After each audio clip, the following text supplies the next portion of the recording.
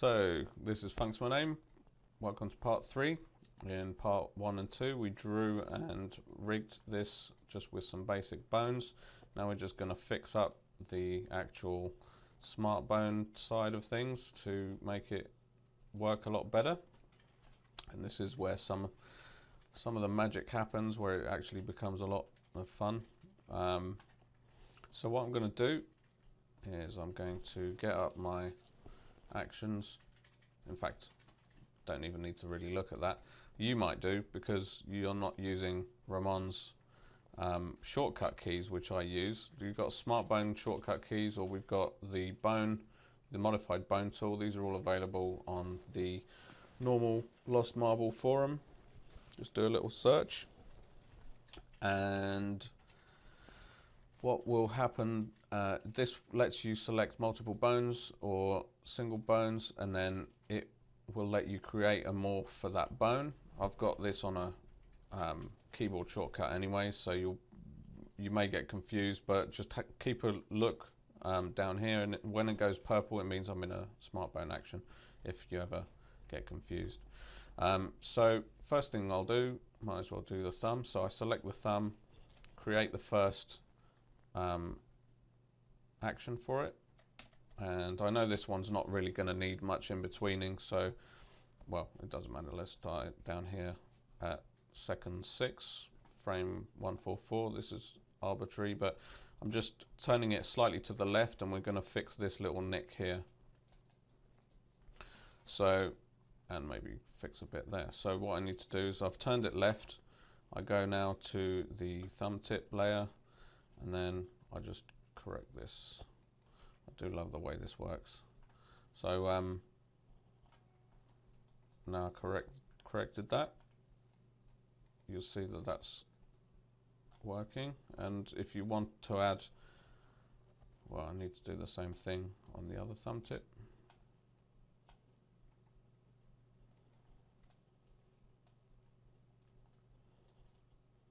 Now, as the thumb is stretching outwards, you can actually stretch this a little bit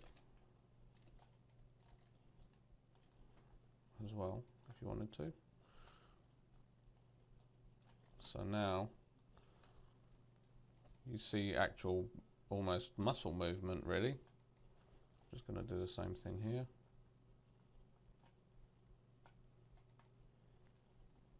Which is really cool. Okay, so now I'm going to press my shortcut key again. And no, I'm not. I have to go back up to the skeleton, and then I've still got it selected.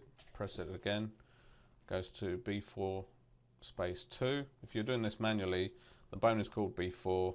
You just create a new one called B42. But I'm in the editor now, so I'm going to rotate this all the way down here, and I'm going to start correcting this here. And you can change the curvature, you can change the line thickness, you can change the positioning of anything you want. So let's see, that looks pretty good.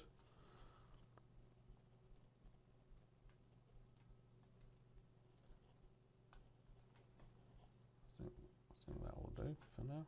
So in this case we want this to be squashed out a little bit.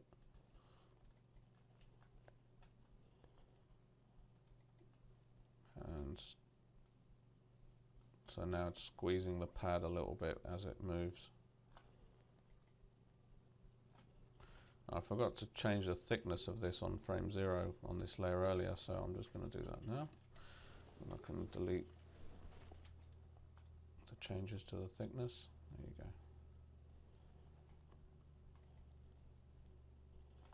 What I might do is just change this here. And I'll do the same thing to the one that is on the back. So now sometimes there's an issue with redrawing the canvas. You just have to move the timeline and it gets sorted out, so no big deal. If you ever get confused where you're doing something and it looks like the bone's in the wrong direction or whatever, just flick this around and it should fix everything for you. Okay, so go back to the main line. And now we see that Ah, what am I doing here? Rotate. This thumb's working quite nicely now.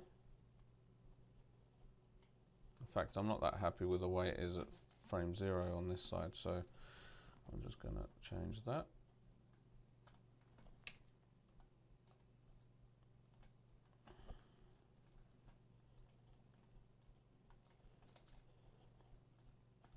Okay. Let's delete this animation.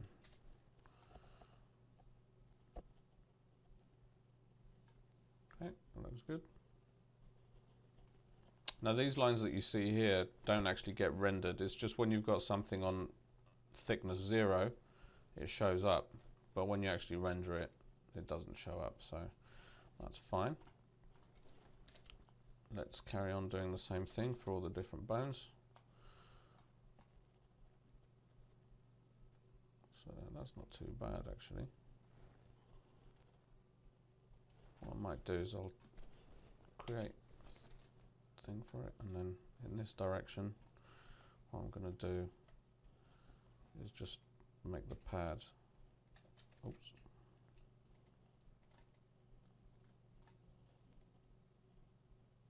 squeeze up a bit like that.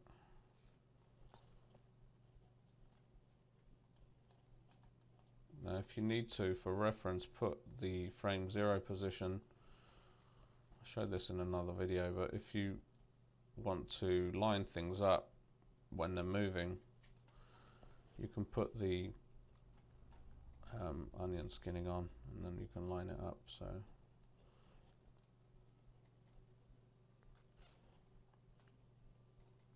maybe I should really make it quite extreme like this.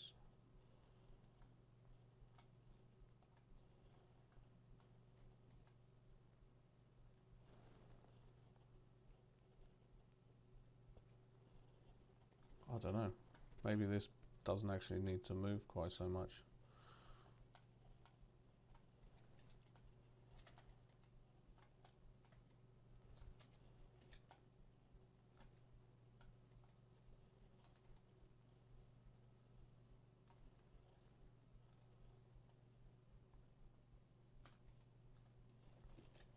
So you see there's a lot of trial and error with this, but maybe it's better if it's like this on frame 0.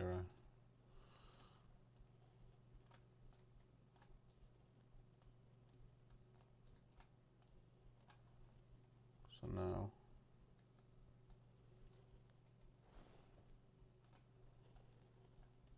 I'll just change it here.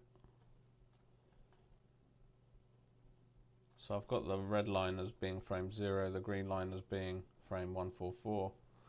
So I'm putting this in between the two.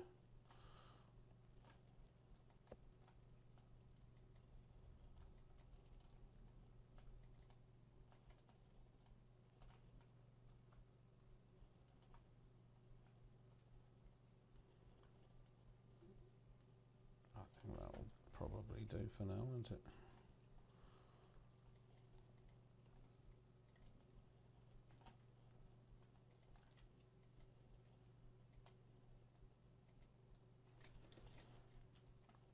Okay.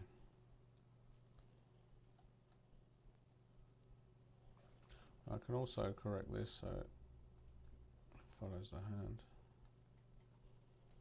I need to do the same thing on this palm, which actually, because it goes behind the hand, it's not really an issue. But what I might do is, as this goes down here, I take the back palm, I'll just change this curvature a little bit so it looks like there's some muscle movement there. Okay.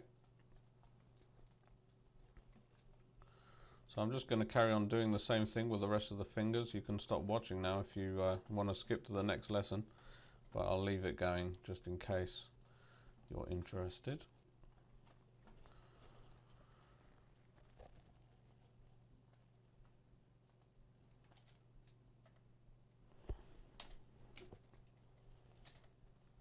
The thing is that I really think it's worth the effort of doing this.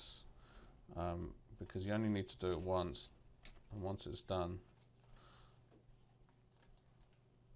this is what I was saying earlier, if you move it back to the position it was in frame 0, then it won't look like the base of the finger is rotating. Now I've done this on frame 1 because I know it's such a small movement it doesn't really need the in-betweens, but I'll move it here anyway just so I can show you. Now you see that the finger's moving but its base isn't. I'm just going to do that to all the other fingers. In fact, I might need to do it in the opposite direction for this finger. So I'm going to move it in that direction. If you alt click on a layer, it will go to it automatically, so you don't have to fiddle over here. And then, okay, so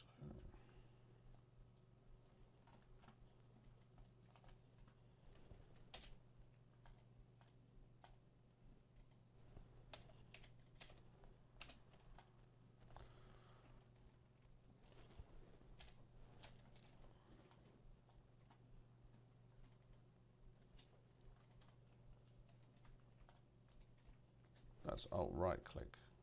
I don't know if I said that before. That's the printer in the background. I'm going nuts.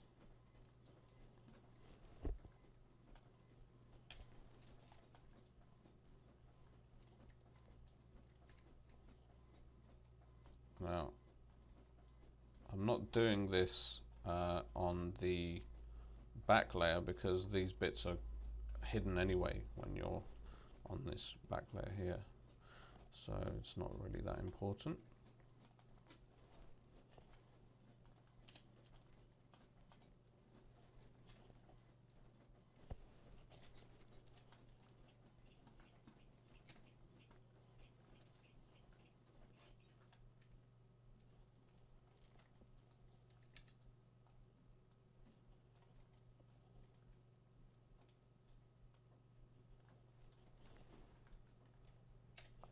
Now I'm using, I've got a shortcut J to go up to the parent layer. That's a script which I'll remember the name of it's Ryleman script, which you'll be able to find on the forum as well.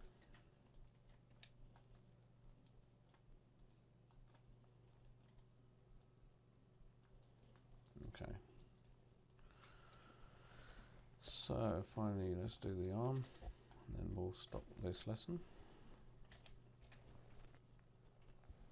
I need to select this hand.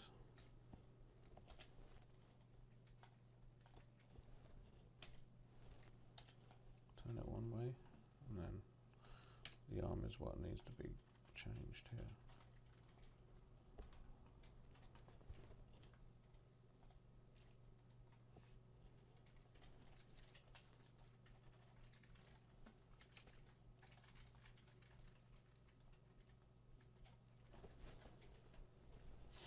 Okay.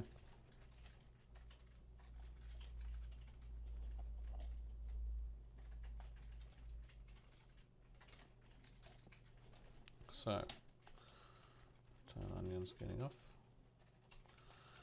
Should now. Oh, what's happened here? This is moving that finger weird. Let's have a look what's going on here.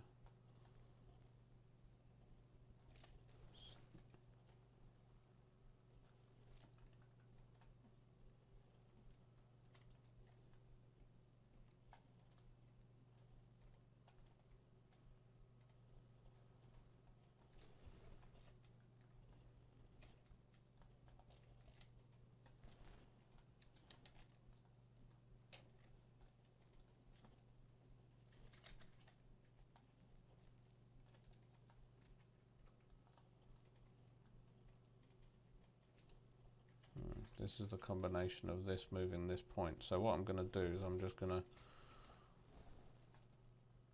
not affect these points based on this finger because they're getting moved by this finger anyway.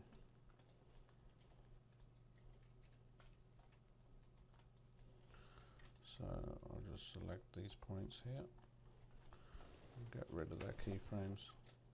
Oops, just these ones.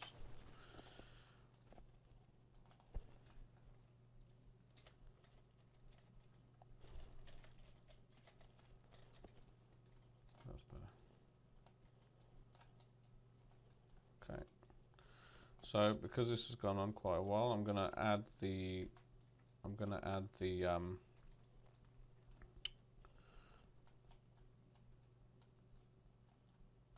actual smart bones that aren't that's more of a control bone for pointing the fingers in the next lesson.